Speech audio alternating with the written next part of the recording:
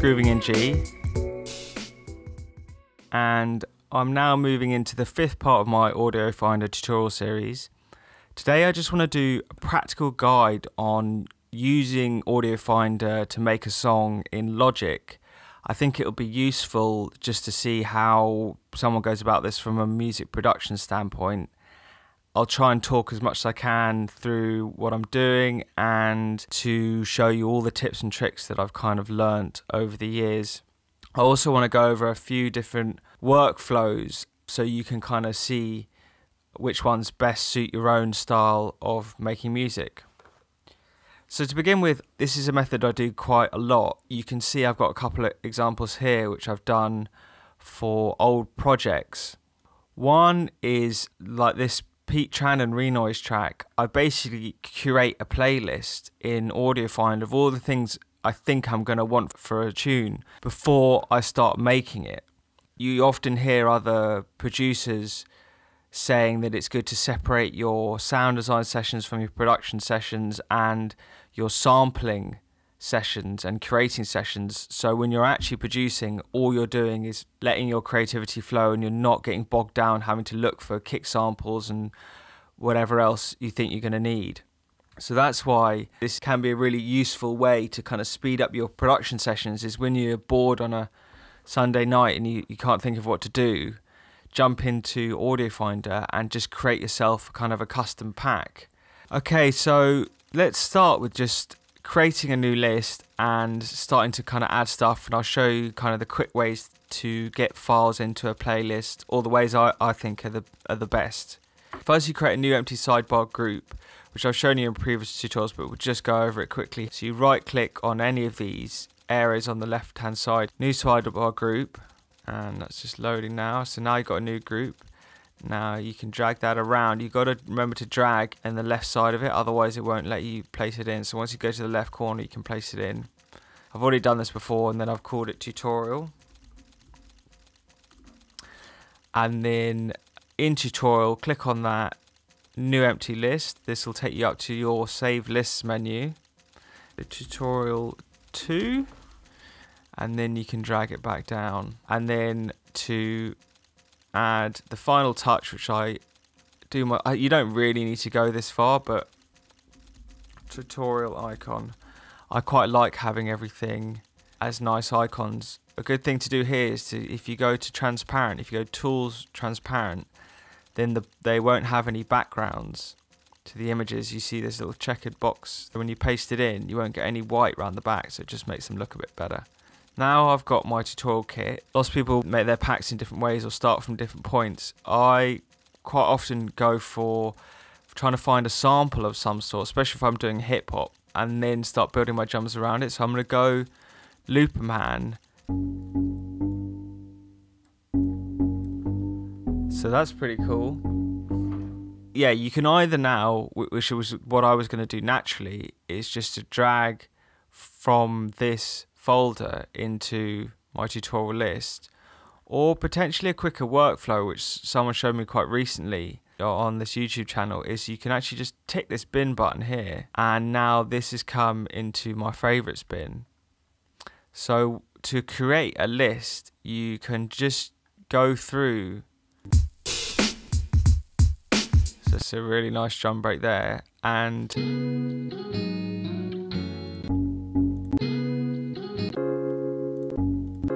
so I'm kind of comparing the two, and I think this rows might work in some capacity.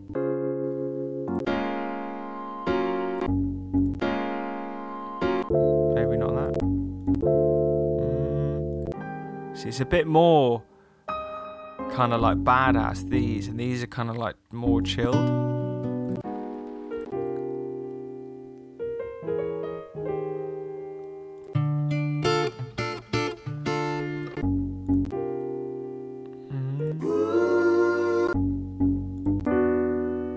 This one, that's kind of cool.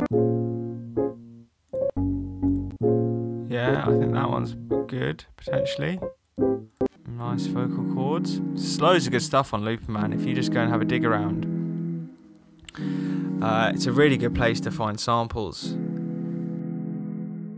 So as I've been going and the files that I've liked, I've been clicking this bin icon. Now if you can't see this bin icon, you've got to come your column view options and then you click bin at the top.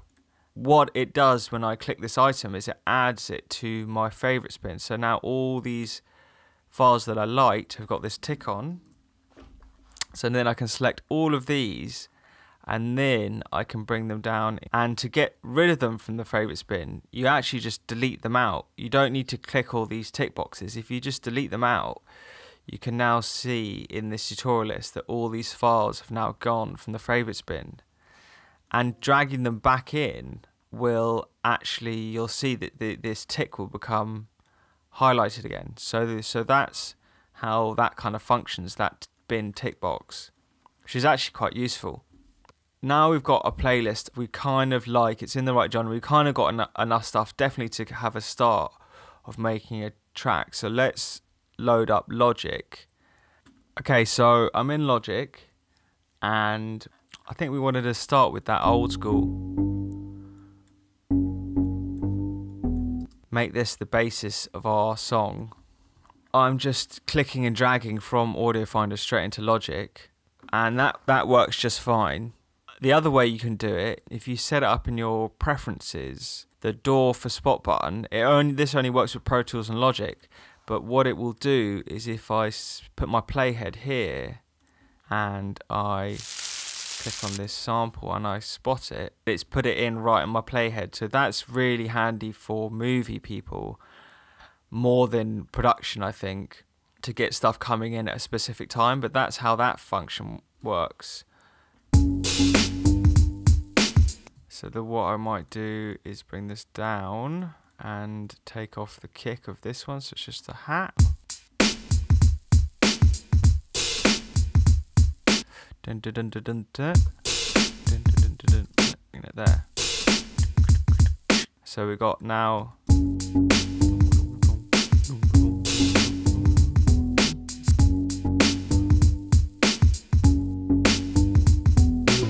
So we've got the loop. I don't really know what key this song is. Now some of you will obviously be way better than me at music theory and will be able to hear it and tell.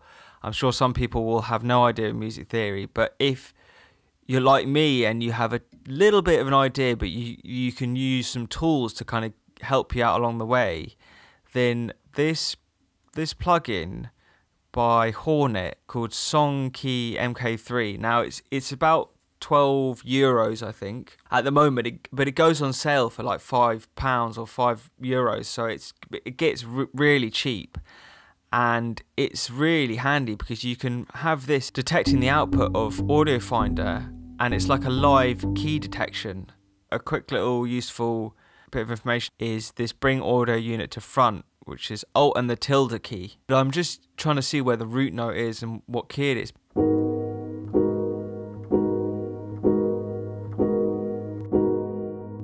If I go up an octave, it's telling me it's G sharp major. So what I try and avoid sometimes is going too deep into the theory of the samples.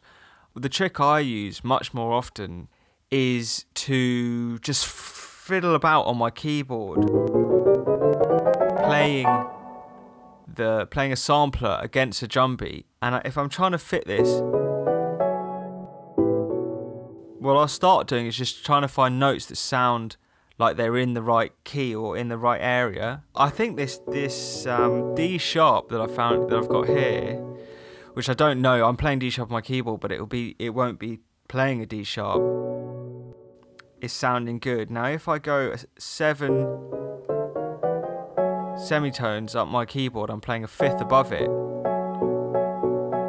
So I've already found 2 notes.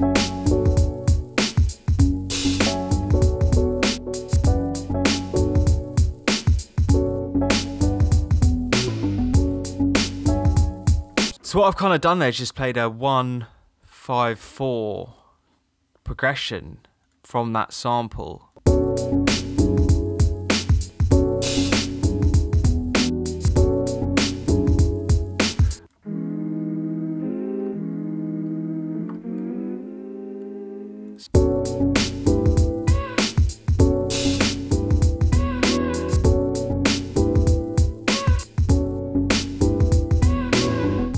Okay, kind of cool there. So let's go another one. So I'm still using...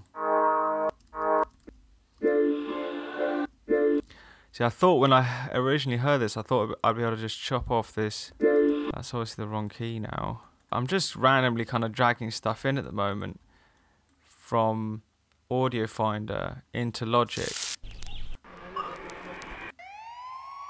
I'm feeling like it's the wrong key. I don't think I've matched them up well enough, so why don't we go about this the other way.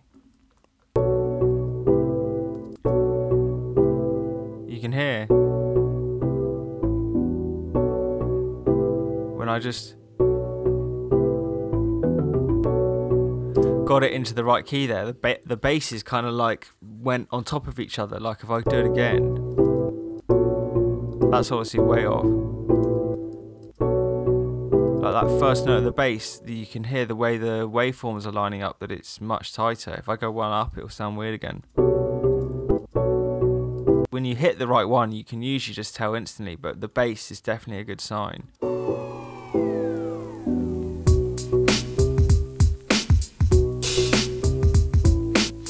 So yeah, so the reason it was kind of working before is because it was a fourth below, which is 5 semitones, but it just wasn't the right key. So I'm dragging from Audio Finder into this left bit of Logic, and I'm getting straight into the sampler. Now, I just want to layer this first note.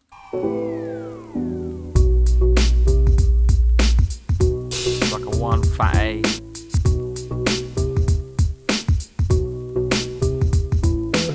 I'm going crazy. So let's just take the first two. I'm going crazy. Okay, so I don't know if this is going to work, but I'm just going to send it to a delay and a reverb. I'm feeling hazy. Drunk off this time. I'm going.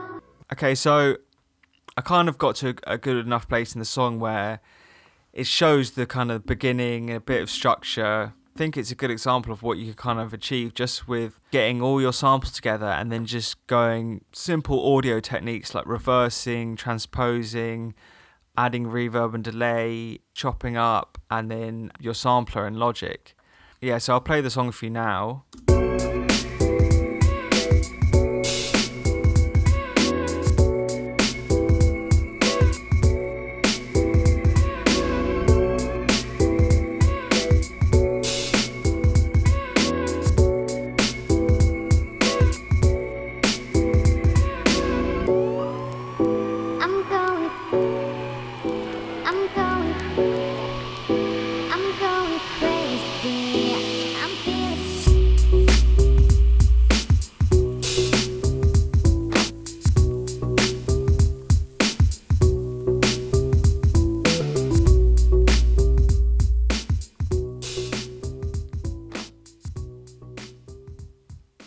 So there you go.